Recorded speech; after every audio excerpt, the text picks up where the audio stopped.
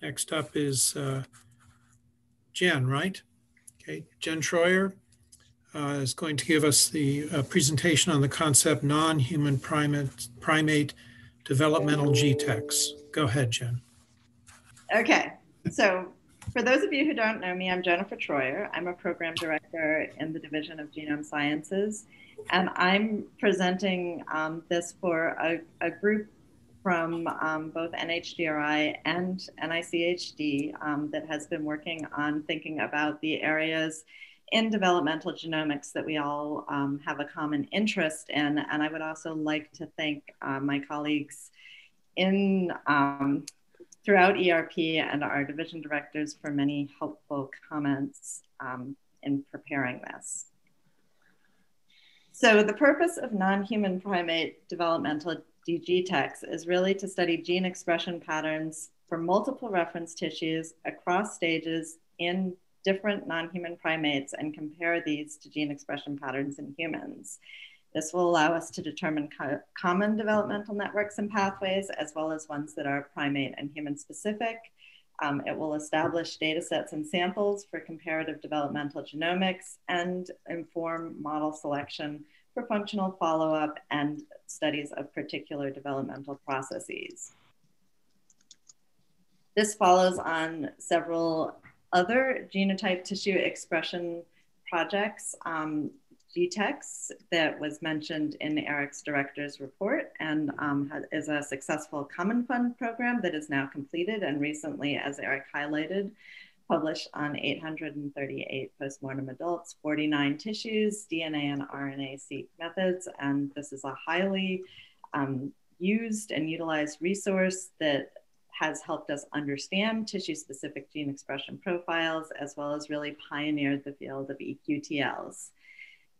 Jody came to you last year with a proposal for developmental GTEx, which is a collaborative project between NHGRI and ICHD and some of the institutes and centers interested in the development of brain. And this is a project that is now under review and plans to collect tissues from 120 postmortem infants and children, and again, provide DNA and RNA-seq as well as some single cell RNA data, again, to further our understanding of tissue-specific expression at different developmental stages and that are developmentally regulated, as well as some single cell type specific expression, and to really further our understanding of the impact of variation on development. So what I'm proposing today is, in addition to that, looking at developmental pathways in non-human primates. This will allow comparable and parallel data sets in experimentally tractable laboratory animals and allow us to extend this knowledge to prenatal as well as postnatal stages of development, as well as building on our knowledge that has been obtained over the years from model organisms. Just to touch on that, there's a vast array of resources and knowledge that's been obtained from looking at development across many different organisms, and as well as the developmental genomics. If you start with worm and sea urchin, where there are detailed cell fate maps from single cell to adult stages, moving on to fruit flies and zebrafish, that have given us understanding of the regulatory networks that lay down complex body patterning for organisms, and then into frog and mouse, where we have more understanding of specific organs and their development and stages throughout. So now we're proposing to continue these studies into non-human primates. These are our closest relatives. And if you look, the closest organism where we have detailed information is really the mouse, which evolved 800 to 100 million years ago from us. And if we move into non-human primates, we get closer with 40 million years ago for New World monkeys, 25 million years ago for Old World monkeys. In addition to being closer relatives, importantly, they have similar developmental trajectories to humans, with more development occurring postnatally, particularly for things like behavioral processes and immunity. Many of the things are used as model systems. In addition, primates have genomic diversity, even in the captive populations that are used in biomedical research, have a high level of diversity that makes them good models for human population studies. They are used as biomedical models for many things, from, as I said, immune system to morphology to brain development and drug sensitivity. And so they're understanding their similarities and difference from humans in these processes is quite important. And they provide comparative genomics, particularly touch points between some of the model organisms and humans. So what we're proposing today is that we fund 1 to 2 centers that would be responsible for collecting expression data, and I'll go a little more into that in the next slide. These would be funded at approximately $3.5 million per year over 5 years, would collect data from multiple developmental stages, tissues, and species. They would be responsible for making the data available and usable to the community, and we would ask that they use opportunistic and bank samples wherever possible. What would this look like? So we're asking for samples to come from a minimum number of species. We're asked at least 2 old and New World monkeys at least 6 developmental stages that would span prenatal and postnatal, 12 animals per stage that would have a balance between males and females, and again, at least 30 tissues per animal. The data that would be generated, again, would be the whole genome sequence for the animal and then expression data for each of the tissues. Certainly other assays could be proposed, and there would be a data management component that would involve QC, some basic analysis, and then submission to the appropriate resources. Standing this up from scratch would be quite a big endeavor, but we would assume that applicants will leverage the non-human primate resources that are already funded through the Primate Resource Center Consortium. There are 7 of these centers supported by the Office of Research and Infrastructure Programs, and these have colonies from 10 different primate species, all of which have genomic resources. They know the level of genomic diversity, the relatedness of the animals. They maintain high ethical standards for primate research, and many of the animals have behavioral and phenotypic data available. Both the Primate Resource Centers and others have extensive banked tissue sample collections that may be appropriate for some of these studies. And there is the ability to leverage the high quality reference genomes that NHGRI funded as part of the Reference Genome Program.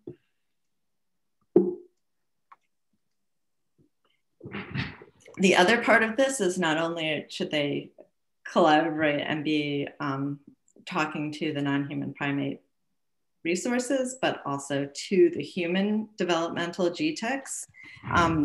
As I said, these are under review right now, but it's proposed that there will be tissue procurement centers and a data analysis and coordinating center that will be performing essentially analogous tissue collections and data generation and analyses that will, in humans, that would be now proposed to do also in non-human primates. And so it would be important that these groups are working closely together for protocol standards and interoperability. As with any program, there are considerations of balance, and certainly here there's multi-dimensional data with many axes, this different stages, individuals, tissues, assays, species. And then anytime you're generating this amount of data, there's the question of providing it as a resource and with developing new or integrating with existing resources, and potentially the need for new data analysis methods. So we're going to ask Council's input on this concept, and I've asked Len Panaccio and Steve Fodor and Mark Craven to lead us off on the discussion. We welcome comments on any part of this proposal, but the questions I'm particularly going to pose to you to start off is this balance right? And how do we make sure that if we're producing this resource, we're really maximizing the benefit of these tissues? And are there additional resources, activities going on in the community that we might not know about that we should be coordinating with and thinking about? And so, Len, do you want to? Sure. You know, this resonated with me. I mean, I have mostly reiteration of things that you said, like the timeliness is great with the human developmental GTEx. I thought the non-human primates made a ton of sense as an outgroup versus trying to go to other more distant vertebrate models since we're interested in humans. I also saw the opportunity to get tissues you couldn't get from humans during development as a real bonus, especially from non-human primates. I thought that this is a pilot project that could potentially be expanded. And so this is something that hopefully will be successful. Having only 1 or 2 centers makes that a little more tractable. So I thought not expanding it to 3 or 4 or beyond. I mean, ideally, you probably want 2, not 1, but it seems like the right scale for kind of, you know, it's not a pilot, but something that is a relatively new part to this. So overall, I didn't have any concerns. I mean, you just brought up at the end the data analysis component, which I'm not real clear on how much comparative GTEx or this kind of QTAL type of analysis tools exist, but it's outside of my area of expertise. So there's probably development that needs to happen there or be called out in the applications themselves. So again, overall, I thought this was something that I didn't really see any major issues with. Thanks. Thanks, Len. And I think you bring up a good point about sort of the scope and is this a pilot? What we're seeing this as really is a baseline of what NHGRI will support, but we are talking to other institutes and centers across the NIH about whether there are parts of it that they're interested in building out on too. And you could see how the bank tissues and the data could be co-opted to additional projects in the future. So that's part of making sure that we're planning this in such a way that it can be built upon.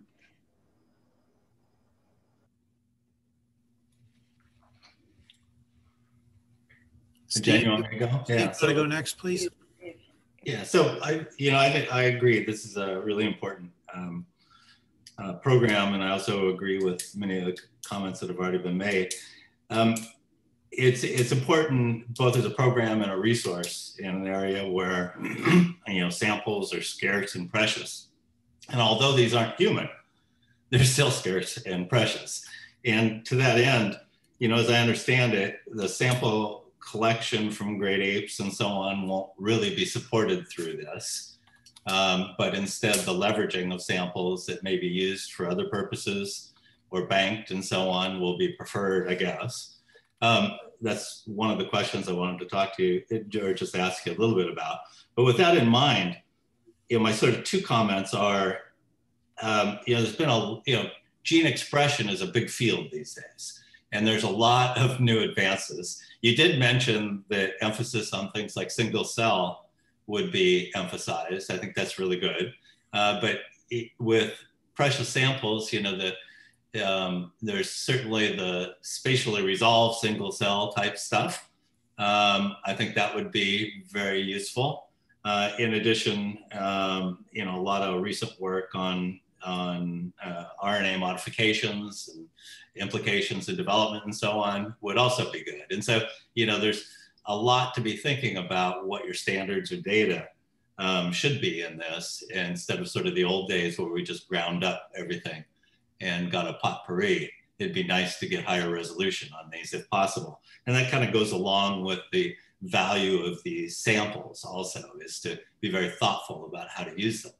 The other general question, and this is just food for thought, is, can a program like this be used to sort of inspire some technology development, you know, such as non-invasive or maybe non-lethal sample acquisitions, especially in, you know, these areas where you've got a lot of ethical concerns. So that's kind of food for thought, but I'm very supportive of the program. Thanks, Steve. No, those are great ideas and great things to think about.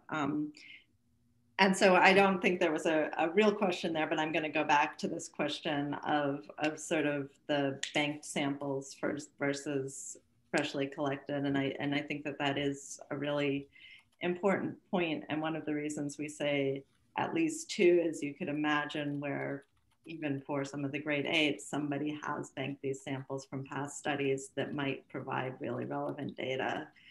And it would be not doing anything invasive.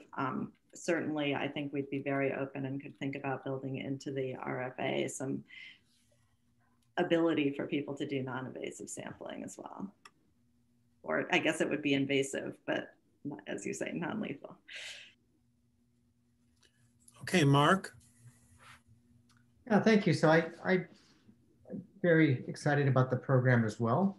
And I think my major comment had to do with the parameters of sampling. So as you described the ideas, you look at 2 species and 6 developmental stages and 12 animals at each stage, I think, and 30 tissues. And as I indicated in some email, I guess I think it'd be worth thinking about having the centers propose experimental designs, right? So that you know, in this parameter space, as the data is being gathered, it could also be driven by power calculations or other analyses indicating where you're going to get the most informative sampling as you go.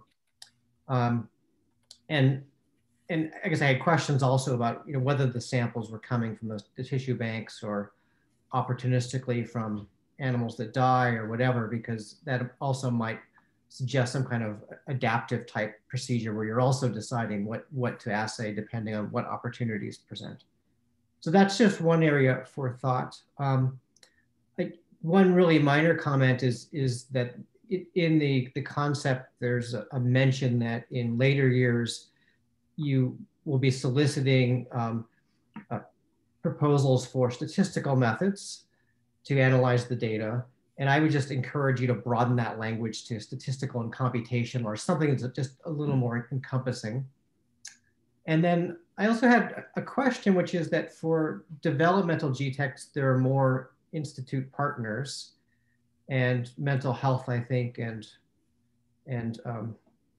NINDS. And so are there possibilities to get more partners beefing up this project here? Yeah, I'll answer that part first, which is yes.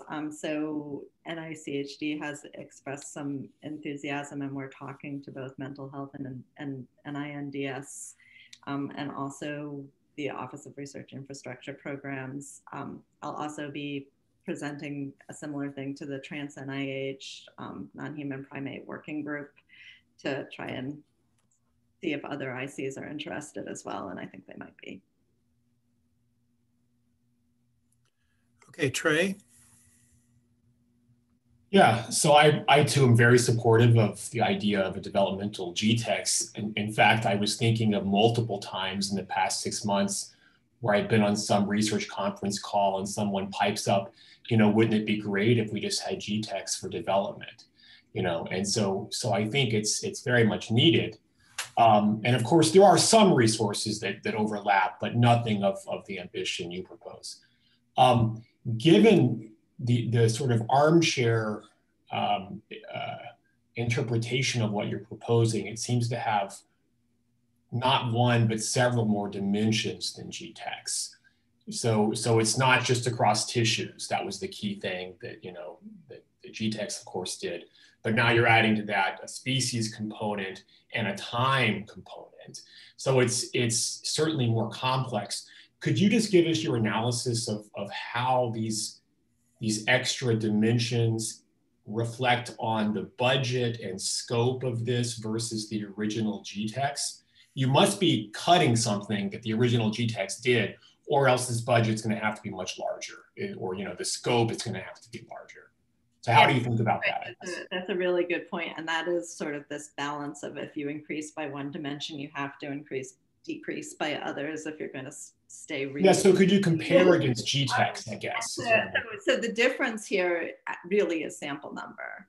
So both for developmental GTEx in humans, what's proposed, and now what we're proposing in the non-human primates, we're really looking at pretty small numbers of individuals, whereas GTEx had that 900 and could do some then important statistical analyses. And I think that in these smaller studies, we're really honing in on large differences between your stages and between your tissues, and not going to have subtle effects.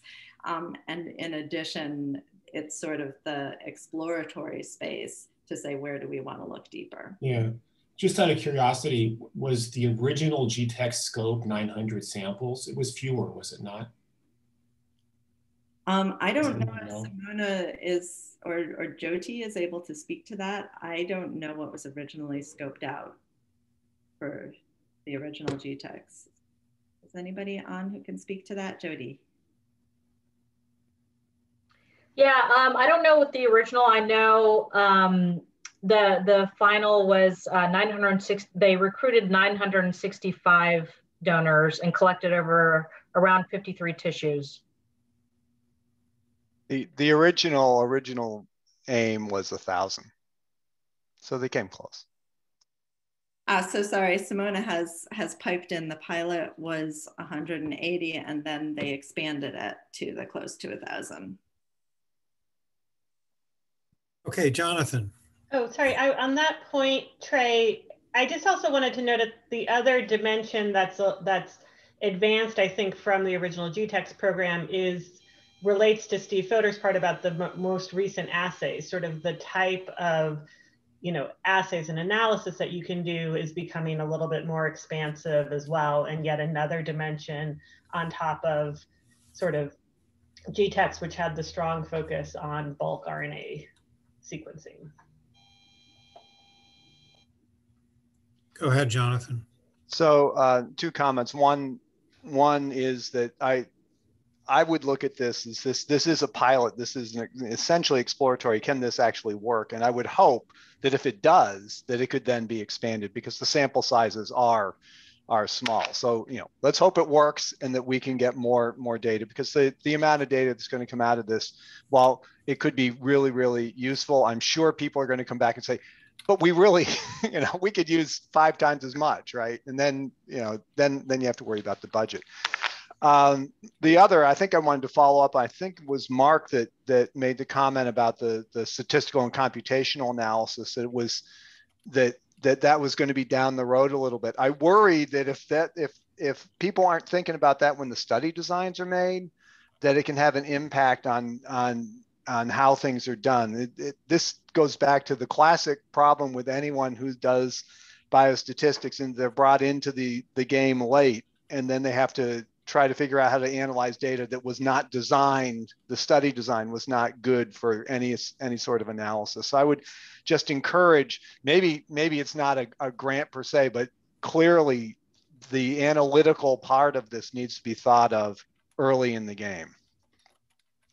Very good point, Jonathan. And I think some language to that effect can be put in the RFA.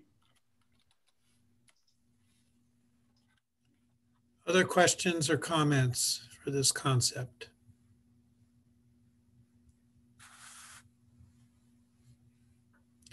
Okay, can I get a motion to approve the concept? And a second? Second.